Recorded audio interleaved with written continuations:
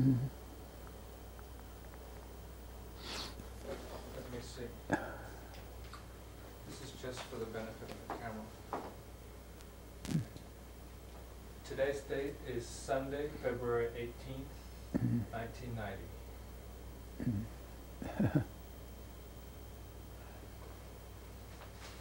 You're going to try it back now? Let's see whether it's got it. Yeah, just let me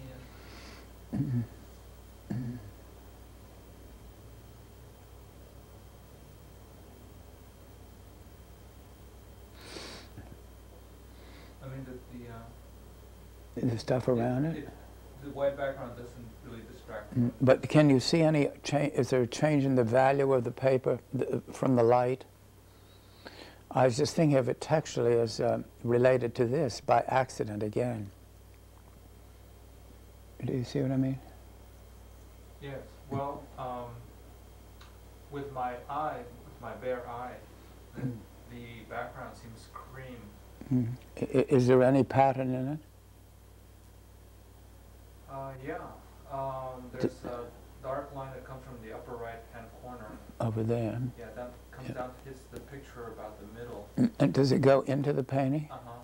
Well, that's what I'm thinking. Right about where your hand This is what we're talking about. Is this an accident? Yes. And I see some of the texture up here that's very related to this. I guess from where you are, it's more evident. Yeah. Yeah. That's very interesting.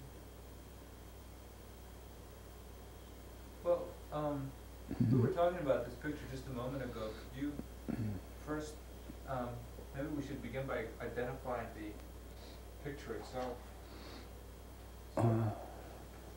You found the name of the man. Do you remember that? I have it written down somewhere. Something like Puccino? Yes, Puccio. Puccio, yeah. Piero di Puccio. Yeah. This is a reproduction of the Sinopia of the Pisan frescoes, yeah? Yeah. This photograph was made from a picture in a book, wasn't it? That's right. And you visited Pisa. I guess you've been there more than once. Well, I think I had only seen this this series of the drawing under the fresco once, maybe twice in the same trip, but yeah.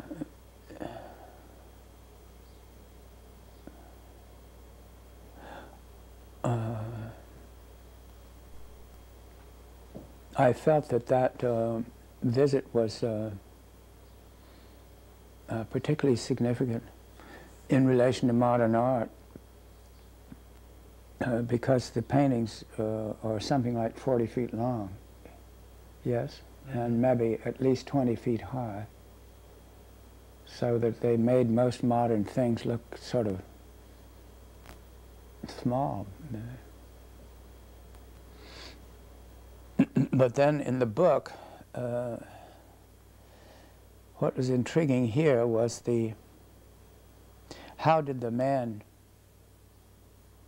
how did this drawing even get on the wall? By this I mean, you know, there's the feeling that there is a duplicate head here, and there is the feeling of the gesture of this somewhere up in here.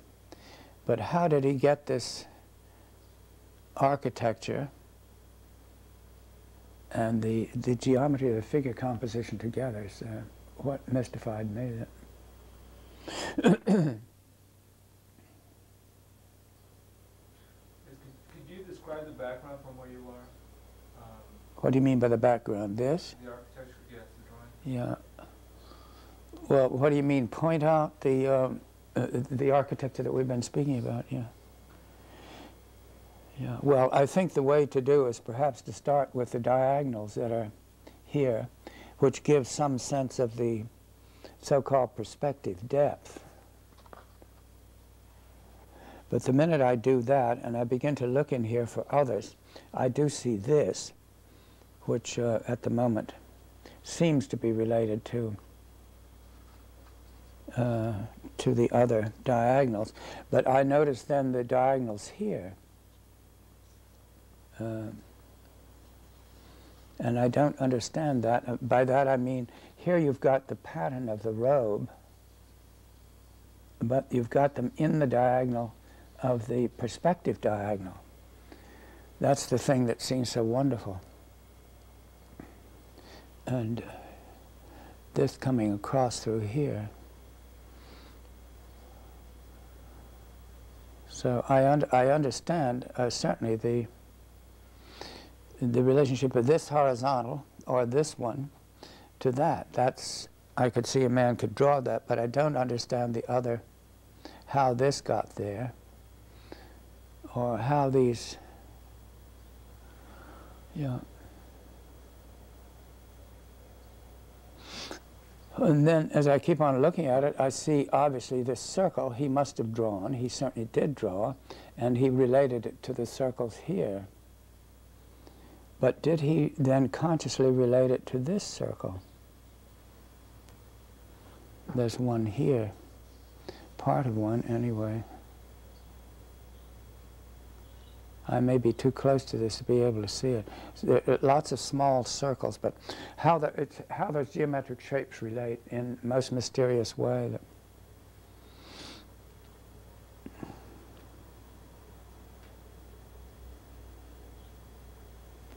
Is that enough? Yes. Do you remember about how large this fresco is? I mean, are the figures life-size or larger than life-size? Well, in the major paintings, I'm not sure even that I saw this, because the book is filled with illustrations. I said that one of the paintings is 40 feet long, and I would believe that the figures are above life size, more than life size. You know, I'm not sure in this one.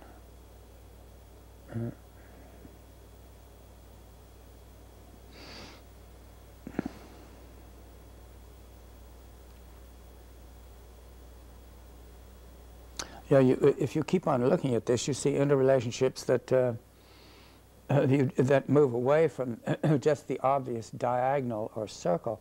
Because if I begin here, I've left this one now, and I begin there, then I can go this way.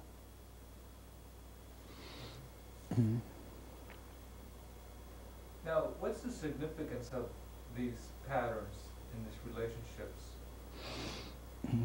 I've heard you speak before about these in, say, Baroque painting, for example, in the work of Correggio. What do you find significant? Are these something that help organize painting, the composition, the placement of the figures? Well, I guess the mystery of this is the inventiveness of it, because this man apparently knew everything. That's what thrills me, I suppose.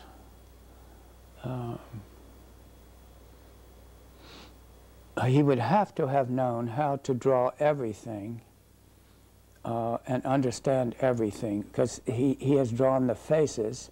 Here's a potential early one, and this is the final one. But he had to be able to draw everything in every position and invent all the folds. He didn't do this from something that he saw in the studio. So this is what sort of overwhelms me, is the ability to incorporate all of that into this very complicated design. I don't know what to say beyond that. Maybe the main thing that's important is that this is extremely fascinating without you knowing what the subject is. It's almost as though the subject is quite secondary. The truth is that this is the coronation of the Virgin, but what difference does that make as far as the composition goes? This is the only recognizable figure. I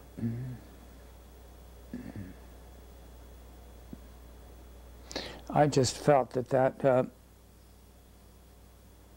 epitomizes the well, sort of an artistic organization with no subject. It's as abstract as a piece of music. What has it done in the about 1340 or something like that? Yeah. About 1380s. 1380, yeah. Well, do you want to try putting that other photograph near it? Sure. Yeah.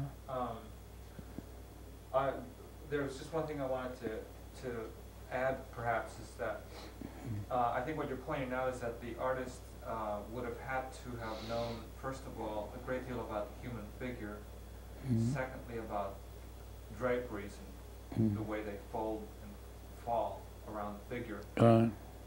He would have had to have understood something about perspective and the creation of the illusion of a three-dimensional space through the use of orthogonals that we see in space. And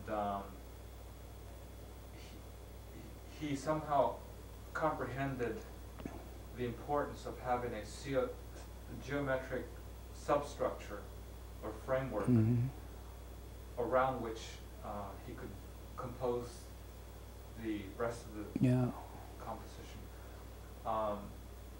I think this is evident in some of his other work, where he would take several figures and begin first with the geometric shapes, like the circles, overlapping circles, and then he would draw the figure on top of that, and the figure, he would sometimes adjust the figure to fit into the geometric patterns.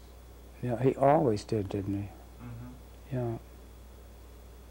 Yes. Yeah. Yeah. Well, I noticed that you have been trying to incorporate this into one of your recent works, and apparently you just recently saw a review of a book by Jackson Pollock, or on Jackson Pollock, which is behind you. I wonder if you could explain it. Yeah.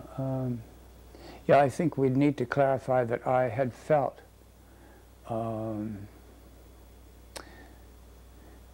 maybe that you said to incorporate it in one of my recent paintings. I had felt that texturally it was so wonderful, and the reason I had it blown up or enlarged was that I felt that the reproduction, which was quite small, was very important. And so I didn't say to you, but I think that I may be calling that person who's standing in front of this in the painting something like, maybe I'll use something like the teacher or something, because the position of the figure is as though he is explaining something, isn't it? And so he's standing there, but I've tried to incorporate into the body of that person part of the geometry of this. Yeah. So I've never done this before.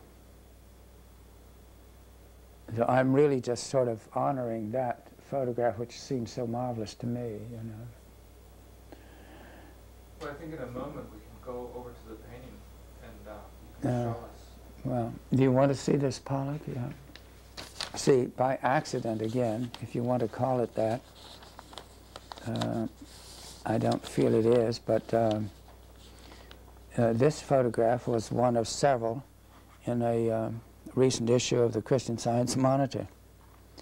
And it's so incredibly related to that photograph that I couldn't help but place them together. And I think both of us agreed that this is much less spontaneous or intuitive or unthinking than anyone could ever say. The first thing that we both have agreed upon is that you cannot deny that that diagonal and this diagonal, or any one of them,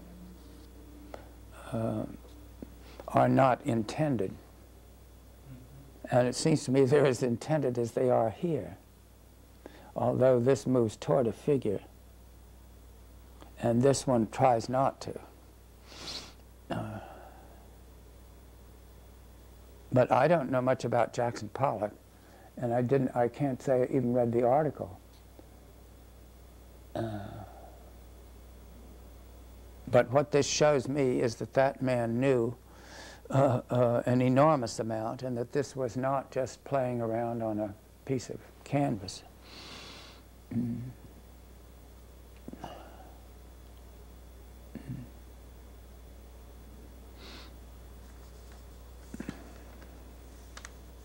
I don't know what further to say. It's a person looking at this would be able to devise almost anything if he wished as a subject here.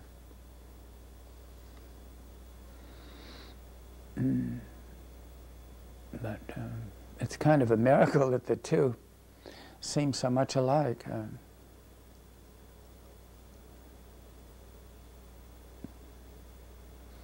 What did you say? Did you say it wasn't an accident or something like that? There was no conclusion? I mentioned that there was no conclusion. Well, I think you said earlier that you could see some of these relationships on occasion when you looked in the room around you. Oh, you mean that I personally could? Yeah, Mm-hmm. yeah, right. Yeah, I think that's slightly different than what we're talking about. What we said was that these relationships exist everywhere and are usually not seen. Isn't that what we said? Mm-hmm. Yeah, and that you would have to be in some kind of a inner condition that allows you to see it. So what you really need to do in some way is to empty your mind of what the ordinary junk that it's usually filled with, and begin in some way to open to the potential that is there before you. Is that right? Yeah. I think that mystery is slightly different, though, than what I consider this one, or these two. But if I draw at my best, I believe that I do point out that this particularly exists everywhere. If I draw correctly. So again, I guess what I'm saying is that it is not that the drawing, as in this case, points out individual objects. It points out the interrelationship of everything. You would say all objects, regardless of what they are. It points out the way they tie together. And when, to me, you draw well, that's what you're pointing out too. Yeah. So I'm always surprised when I sit someplace and look, or am able to look in a certain way, that I see many things that are very astonishing. Do you feel it might be the role of the artist to reveal these relationships? I think you mentioned Cézanne, for example. Yeah, I did. Yeah, maybe not all artists, but certainly Cézanne. I said he shows you a kind of universe that exists in the most ordinary objects. And you could take one of the unfinished paintings particularly and see that what he was doing was relating everything to everything else.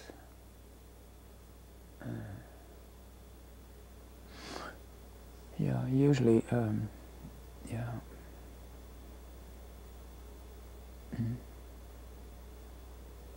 I have the feeling that when I speak, I almost need a pencil or a piece of charcoal. I think visually, yes, and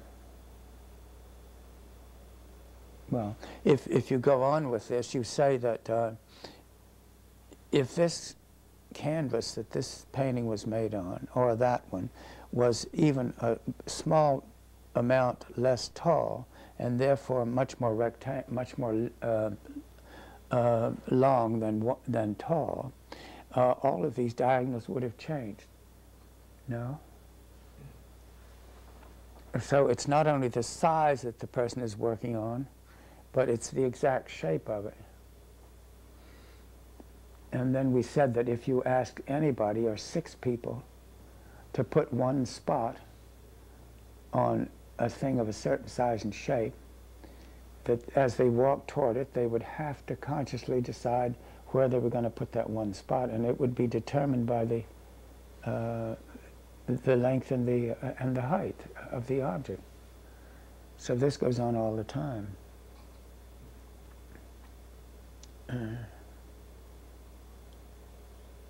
That isn't very clear, but that means that the average person doesn't know anything about, doesn't have the information available that this man had.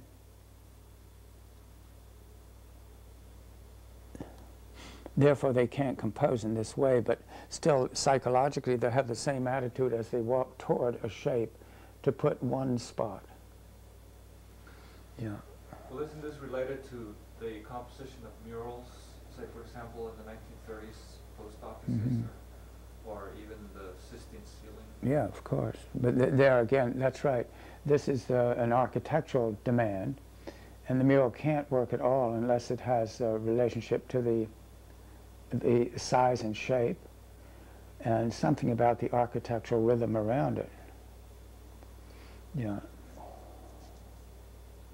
Well, what we're doing is talking about truisms. Is that right? Well, I think that you did say that there's a certain kind of condition that one has to be in to see this, and if part of that condition requires an emptying of oneself, which I don't think is a truism. I don't think that ordinarily most people realize how much one can see if they are open and receptive, but it requires a certain type of clarity of mind. I don't know. Yeah, but we're talking about two things there, because the one is what one sees if he looks correctly or looks openly, and the other is how he would take this data and relate it to something which he's inventing or composing. Yeah, those would be two different things. But I feel in my own case that what I'm talking about, being able to see, I wasn't consciously aware of when I was younger. I must have been able to, but I didn't know it. But I know with the few large paintings I did that they were, the shapes, the placement of the shapes was always determined by the architecture. But it was only, only maybe in the last 20 years even that I began to be aware that there was an underlying geometry that joined everything that one sees. And then you would have to be in a condition to receive it. So, yeah.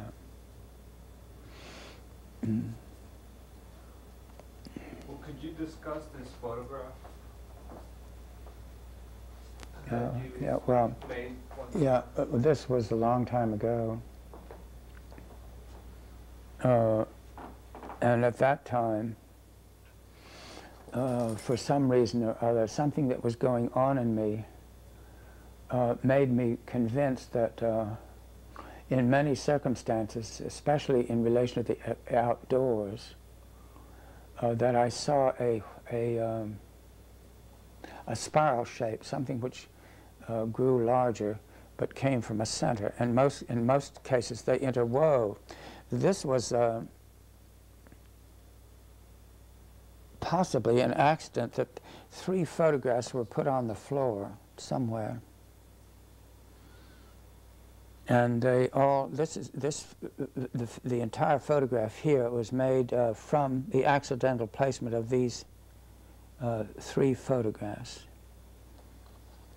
Now, you can call it an accident. That's the thing that interests me, is I feel as though the spiral shape here, there's one here and one there, is so obviously related to that, but I can't believe that it's exactly the same as this. Now, that was not placed there together intentionally. So, and we've seen that the movement of the sort of textural direction is similar in this photograph to this one. and in the objects too.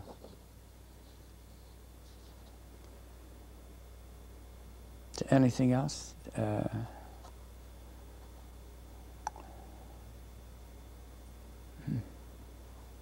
think that's astonishing, this one.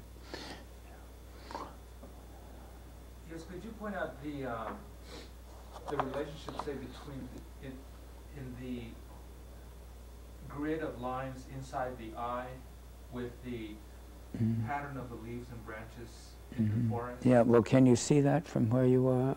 Yes. These sort of lines here, this we could understand as part of the same organism, this eye. I don't understand why this little diagonal should radiate within the pupil and go out to sort of join into the hair. I can't explain that. But then what about when it goes over and goes into this photograph and has the same feeling of really texture, the small shapes.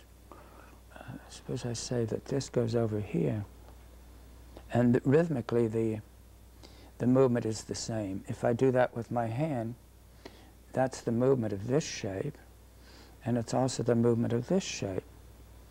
Probably many others. So here.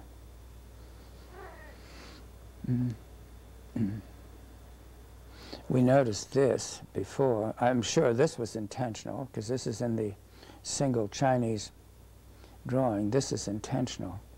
But how did this happen? Yeah. Can you see that from where you are? Is it shining? And but right there. It fills the whole frame. Yeah. And you saw that did you accidentally put the three photographs together on the floor?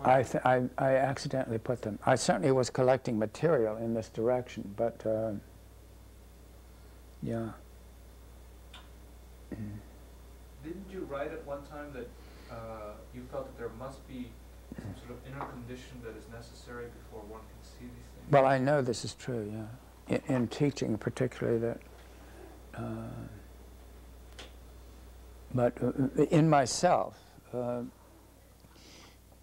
we all know that if we go down the street with the mind filled with a lot of problems of various kinds, that you often don't see anything. So if you sit before something and wish to see it, then you have in some way to be empty in order to receive it. That's even now I'm looking across the street, and when I sort of am quieter, I can see a great deal right there or anywhere in the room. So. But,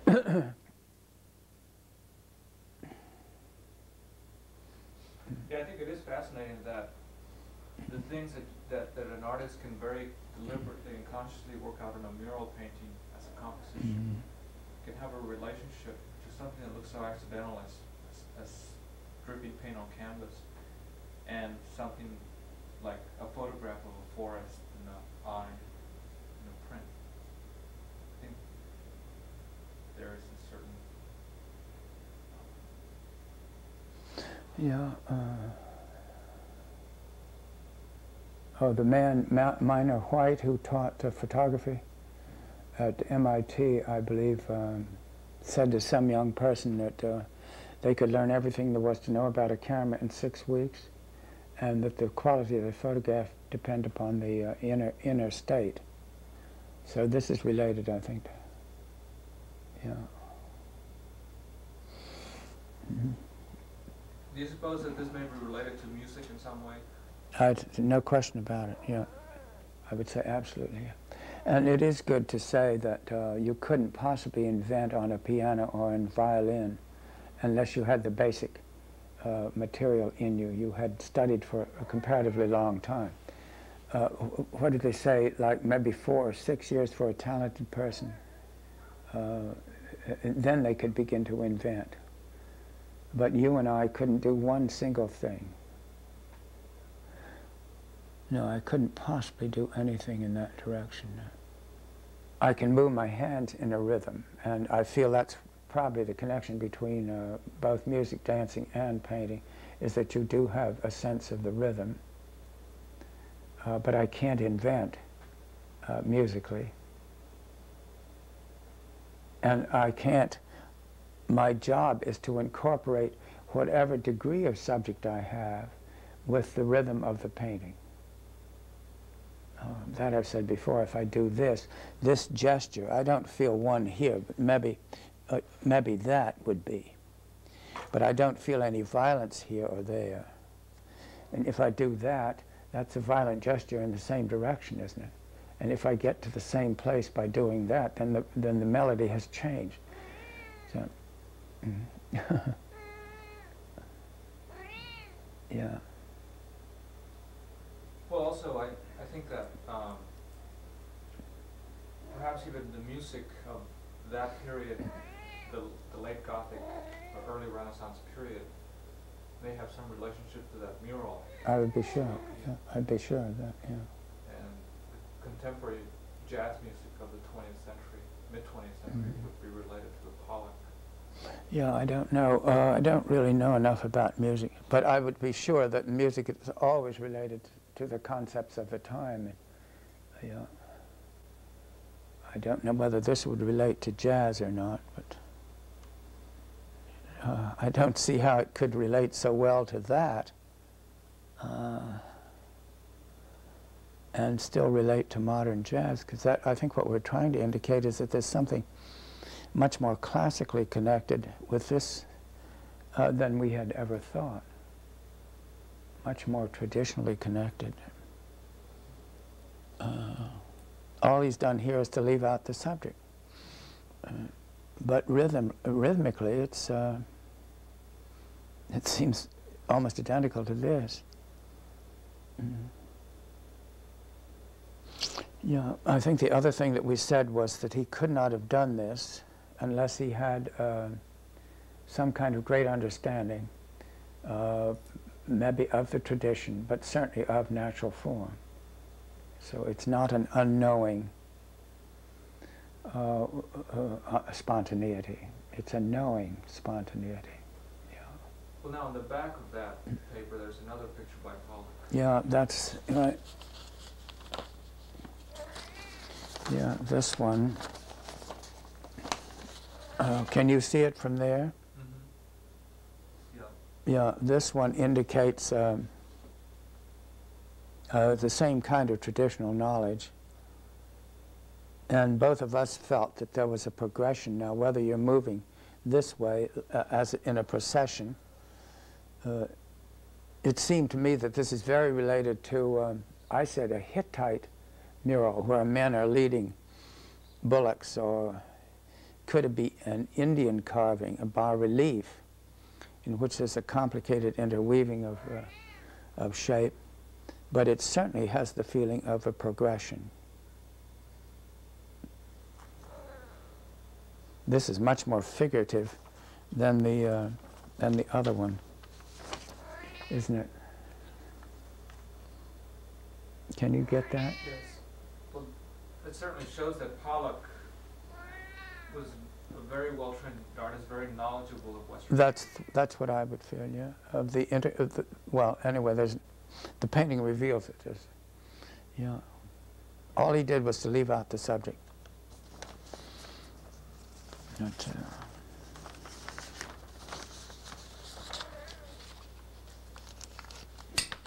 I'll put that here too. Can you see it now?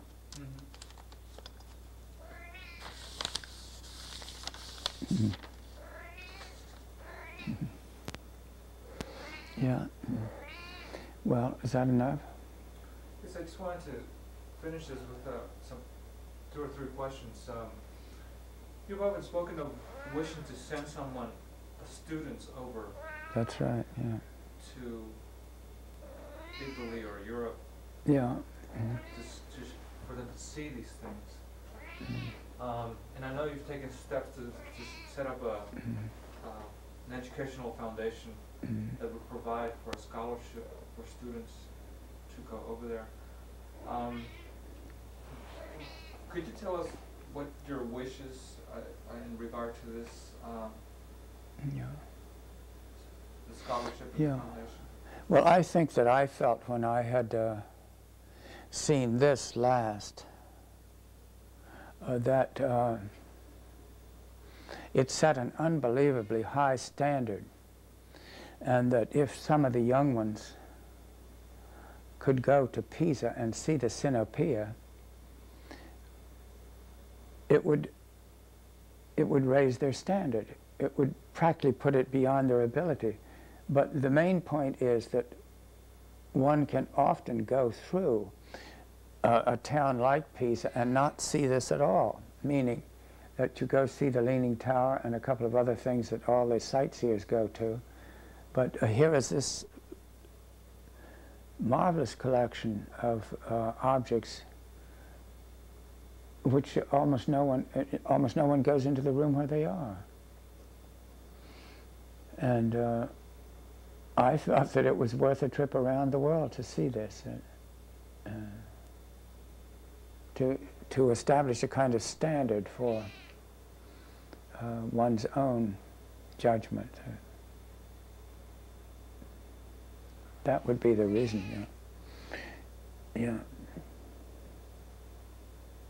You wouldn't say it was great because it was big. You would say it was great because it had this kind of quality, you see. Yeah. All right.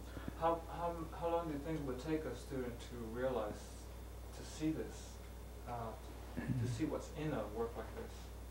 Well, see, there again we might relate it to what you're doing, because you're doing what's called teaching art history, and for young people who have some wish, you are trying to lead them in this direction. I guess what we're both saying is that underlying all the great things is almost the same thing. Because I know the minute I start thinking, I realize that this is marvelous in terms of the cave paintings. And you practically don't know the date of the cave paintings. But some human being has incorporated the texture of the wall and objects, yes, but always with the same quality or the same interest in the quality of the line and the integration of the shapes. So you must have something which is at the foundation of greatness. Yeah. Now, since you helped establish the art department at the American University, would you want the scholarship to go to a student from American University, or could it be students from other? Well, I think that the way this is expressed is particularly of the American University, but I think it is indicated that it would be open. Yeah. Yeah.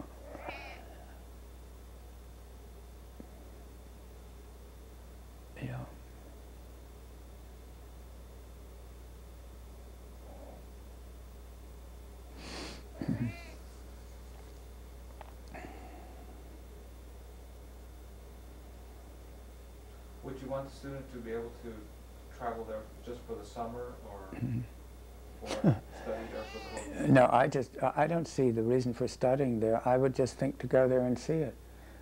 If you were in Pisa for 3 days and you saw this and spent 2 afternoons, you'd have something established within you that would remain there.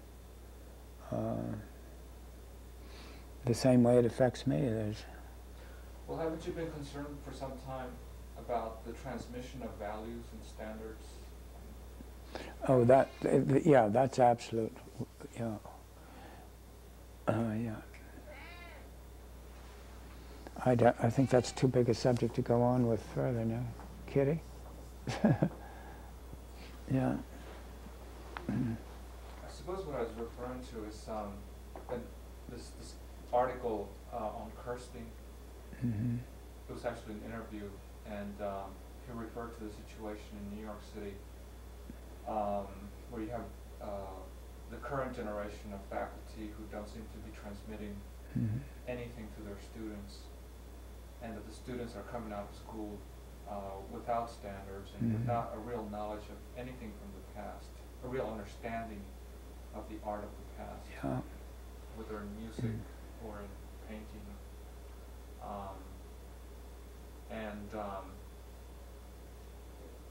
This situation appears reflected in the current art world, in which there seems to be a lowering of standards across the board.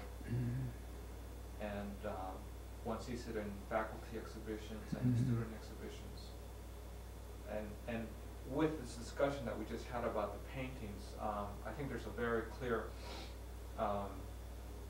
analysis of how similar values can be found in both figurative as well as completely abstract art, and that a well-trained eye or individual is able to analyze a work of art in terms of these relationships and derive real pleasure. And whereas in the much of contemporary work, I think one is hard put to find the similar standards or pleasure. And it's partly, I think, because of the very poor quality of the work,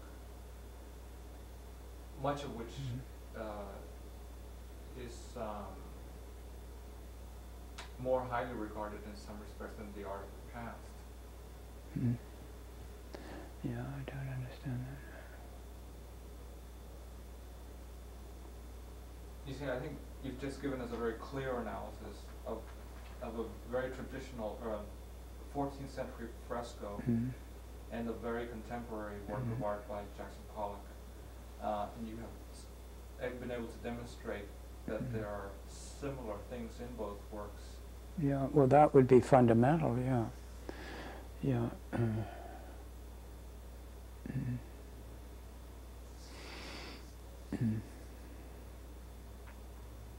Yeah, well, the reason that we started collecting material from other people, like Kirstein,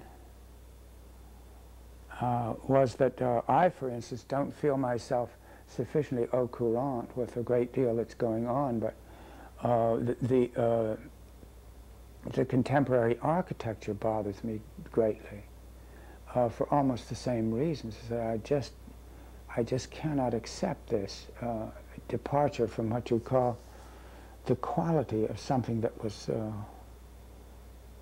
to which people previously responded and still do. So I had to find some authorities in fields to speak about this, in like Nadia Boulanger in relation to music and so forth.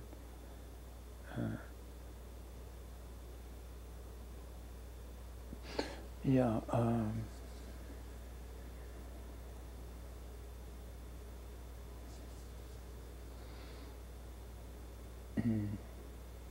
I know. Well, yeah, this morning, too, I was sort of looking for a sentence which might be suitable here. In previous times, a young person, say a child, you could take a Mozart or some dancer or actress, was brought up by parents who knew something about suppose you said an art form, and the child grew up accepting this as a natural way to express himself, so that he did not have the problem that many young people face today when they have finished high school, which is our general education.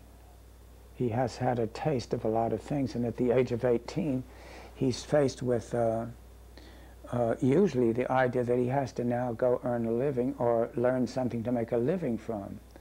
But he doesn't, he is not often basing his choice upon what has meaning to him or what will give meaning to his life. The society seems in our time to be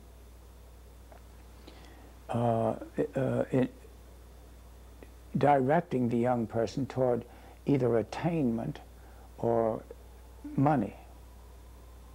So he has not the training from early youth, and he has at the age of 18 to make the decision as to whether as to how he's going to continue his life. And it's a very difficult thing. Yeah, I don't. If you hadn't had training before 18 in singing, what would happen? I'm not sure. But the dancers have to start at about 11, don't they, to train. But in painting, you may have that inclination, and when you get to be 18, what are you going to do? If you go to college, you have to be terribly careful that you go where the instruction in painting is of a high standard.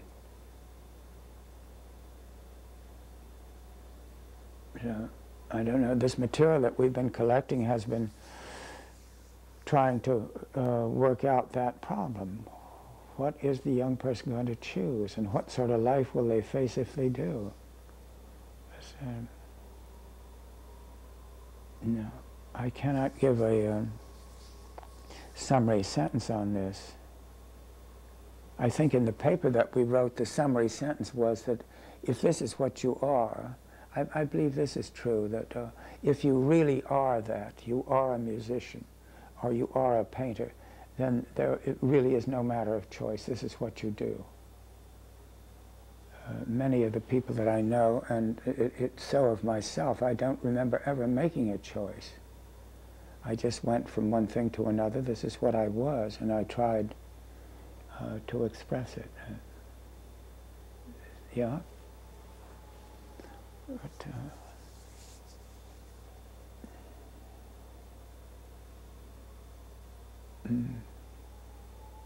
that's enough. Thank you, very eloquently expressed. Speriamo. No.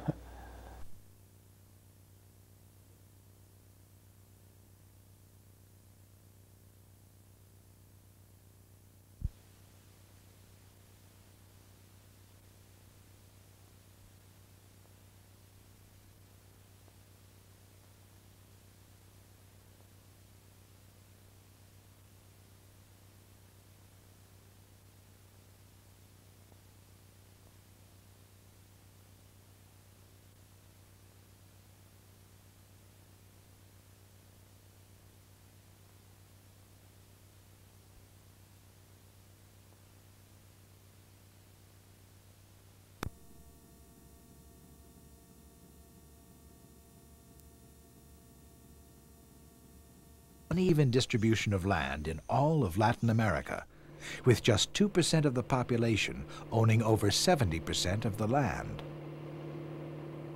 The only attempts to redress this injustice occurred in the early 50s, following the only period in Guatemala's history when reasonably fair elections occurred, resulting in a democratic government.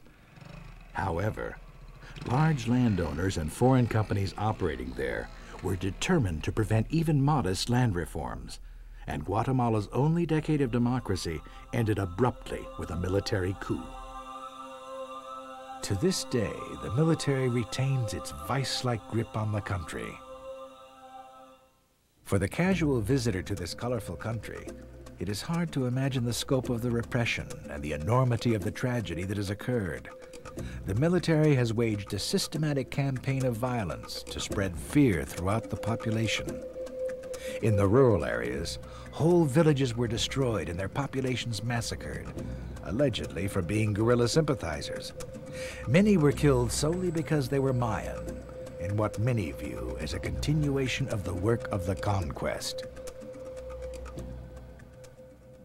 Pacayo, an active volcano near the capital city, serves as a modern-day portal to the underworld, dumping site for hundreds of victims of government violence. In all, an estimated 120,000 people have been victims of the successive waves of violence that have swept the country since the 1970s. An equal number have fled into exile, many escaping over the border to live as refugees in southern Mexico and beyond. Nos sentimos sumamente orgullosos de nuestra raza.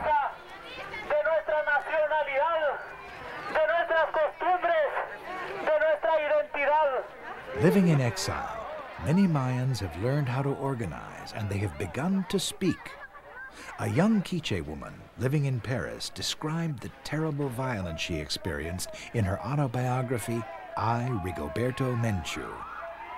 Following its publication, she emerged as one of the leading figures in the international movement for indigenous peoples' rights and was awarded the Nobel Peace Prize in 1992.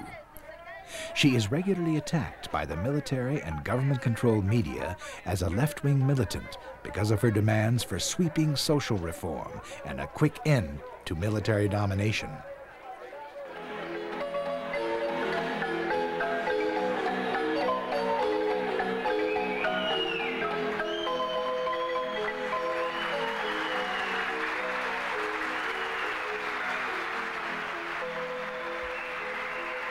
In the spring of 1993, she hosted the first summit of indigenous peoples in Guatemala.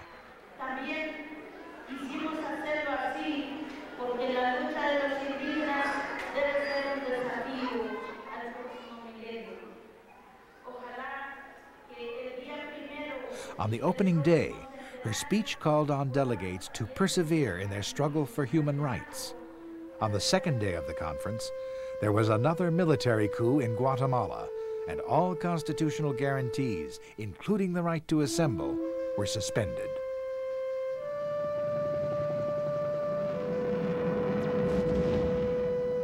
Across the border in Chiapas, Mexico, the Maya are also struggling for economic and social equality. Early in 1994, a poorly armed group calling themselves Zapatistas seized control of several towns. In their declaration of war on the Mexican government, they cite the long history of oppression of the indigenous peoples and call for all people to join in their struggle for work, land, health, education, democracy, and peace.